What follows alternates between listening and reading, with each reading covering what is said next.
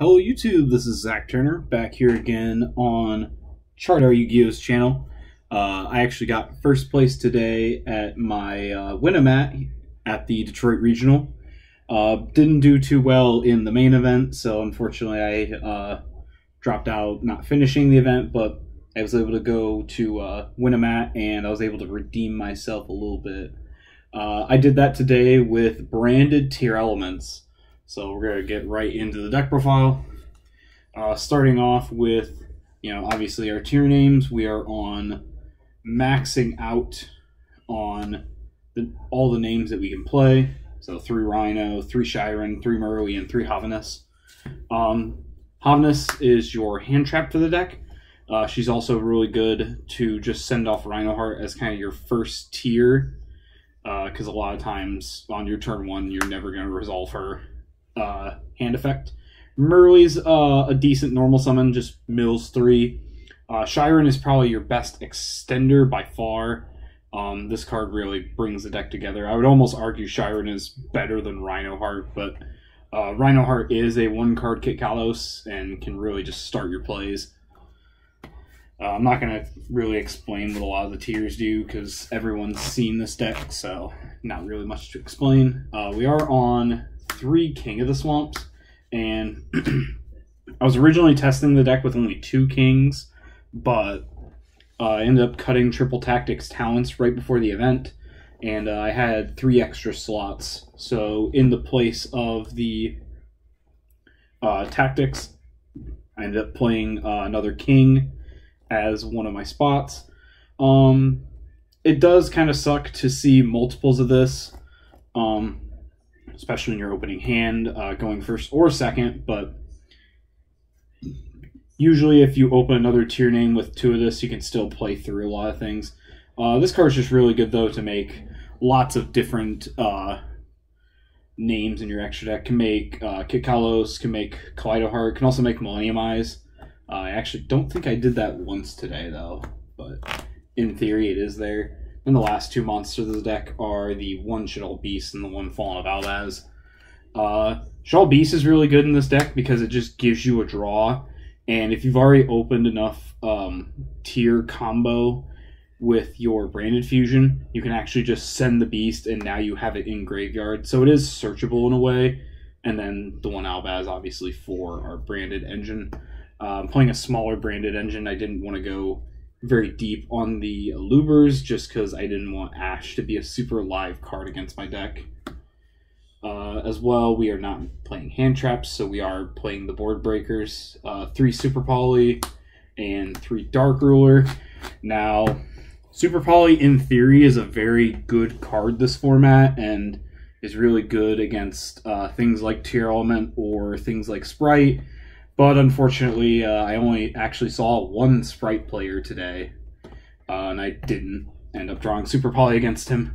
The rest of the time, it was just really, really meh against a lot of the other decks. My losses today were actually to lost to Mathmech, I lost to Altergeist, and then I lost to Sprite, unfortunately, is kind of what knocked me out. But this card still is just really good, helps you push for damage, helps you play around certain things. And then Dark Ruler is just kind of a staple of this format. I don't think any deck should be going into a major event without main decking this card. We are playing the greatest field spell ever printed. I truly do believe that this is probably the greatest field spell we've ever seen. On activation, just adds a tier. Gives all of your tiers and fusions 500 attack, so it really helps you just push for lethal very easily with this deck. And also, if a tier is shuffled back, you just pop a card for free. So you can pop things like Skill Drains, you can pop Floodgates on your opponent's side of the board. Just really good card overall, going first or second. And we are playing the Terraforming to help search for it as well. Spell-wise, we are on the triple branded fusion, 2 Poly, and the 1 instant fusion. Instant fusion is not necessarily a sacky one of in this version of the deck because it is searchable with things like the Alba Lenitus, but you know, just seeing it It's really good. Just 1 card, Kit Kalos for free. 2 poly comes up to make things like Chimera or just to help you extend through hand traps. And then we all know what Branded Fusion does. Just makes Chimera. Or, makes the Mirror Jade. We are on 2 Desires. I thought this was going to be a little bit of a conflict with a branded engine, but I was doing a little bit more testing, and honestly, you almost always just hold your Desires until the end of your turn, just to kind of draw you into follow-up or potentially just more ways to stop your opponent, like one of the traps. So a lot of times, if you open Desires plus your Branded Fusion, Branded Fusion is just your Ash Bait, and then you can Desires and gain back your advantage. So I actually really like this today. Would play 3, but unfortunately we can't. And then the last 3 spells of the deck are the one-ofs. 1 Row to help search Rhino, 1 Foolish to start combos, and then 1 called by Konami. Please ban this card. This card is ridiculous. And then I am only playing 1 of each of the trap. Honestly, moving forward, I almost just want to cut the meta noise for another Celiac. This card I almost always search first, as just this card's insane. Just an imperm that is permanent and also can send your tier monsters on board to trigger their effects is really good with the Kaleido Heart and also Kit Kalos. Just free being able to trigger their effects is really good. Meta noise is okay, like I said. You're almost always searching Celiac first. The only time I ever search meta noise first is if I know I am specifically playing against decks like Sprite. This card is just really good, but like I said, this card will probably eventually be cut. A lot of Sprite players are kind of starting to play around it. So that is the main deck. It is a 40 card main deck. I wanted to go into an event with 40 cards. Didn't want to try and play anything over that. Onto the extra 2 Kit Kalos. This is kind of mandatory in the deck, I think, as well as the 1 Kaleido Heart. Almost any version you play, you have to play the 2 and the 1. I've seen some decks maybe trying to, but I think that's kind of just an old trend. We are playing the 1 Lubellion, the 1 Albalenitus, and the 1 Mirror Jade. You don't really need to play any more for this engine. This engine is very recyclable with things in the extra deck, like the tier monsters and also Dracostapelia. So, more times than not, you're never resolving more than 1 Mirror Jade. You just Mirror Jade, send the Alba, grab the instant fusion, and usually just OTK the next turn. And then Lubellion's decent. Like I said, makes Mirror Jade. We are on 2 Dracostapelia.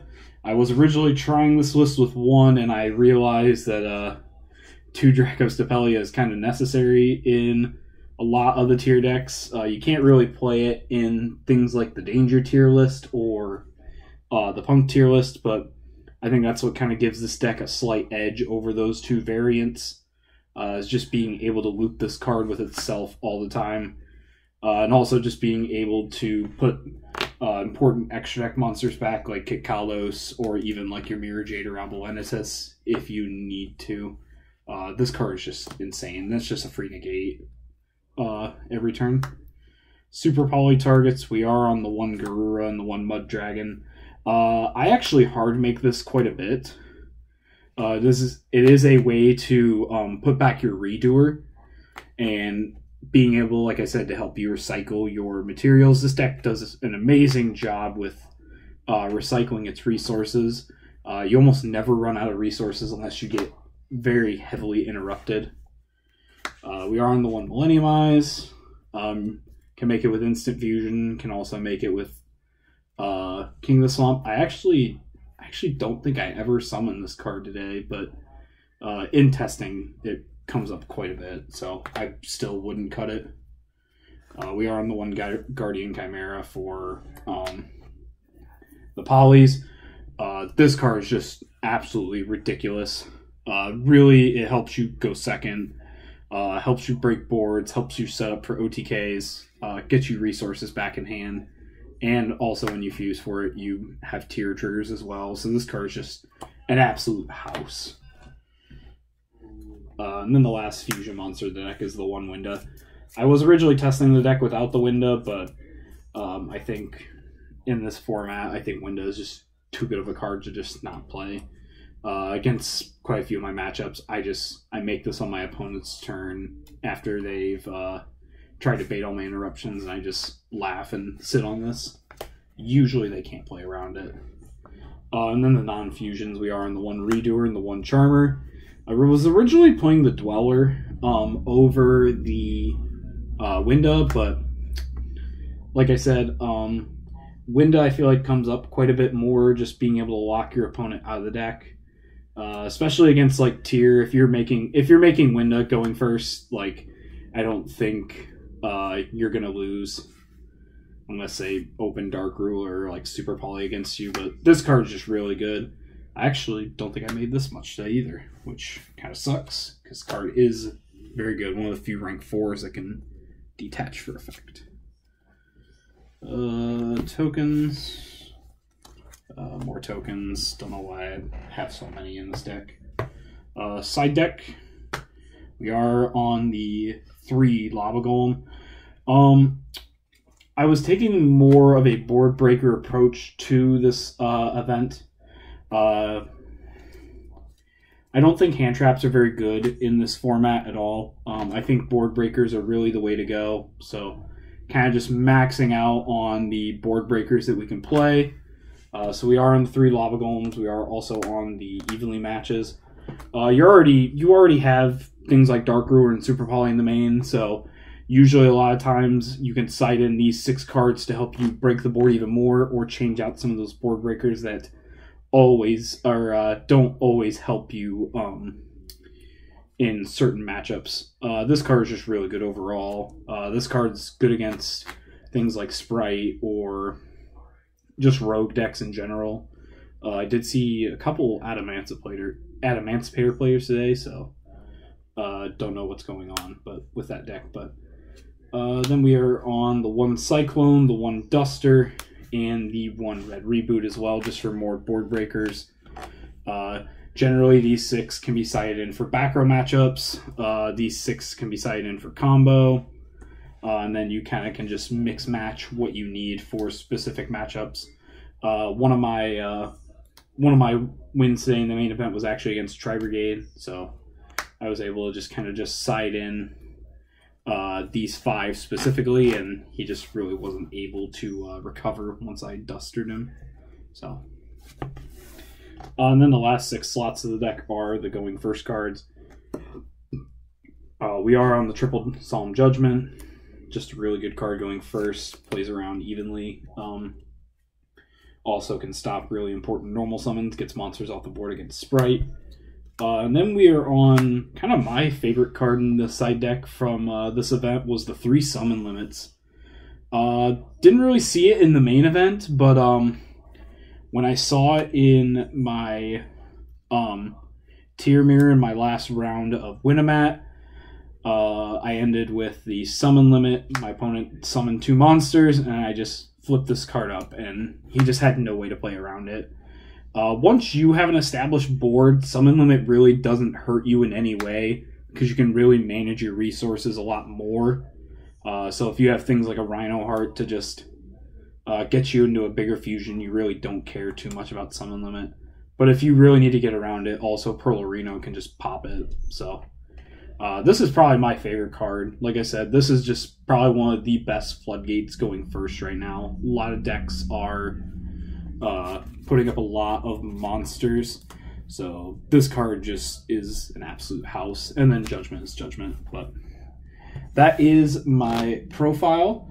Like I said, unfortunately I didn't do super well in the main event, but I was able to kind of recover a little bit, and I was able to take it home, and I actually was able to win this beautiful mat. But that is it for the deck profile. If you like this video, be sure to like, comment, subscribe. I am testing other things. I do want to test the Danger version of the tier deck, but looking forward to reading the comments and just hearing your guys' feedback. So peace out, YouTube.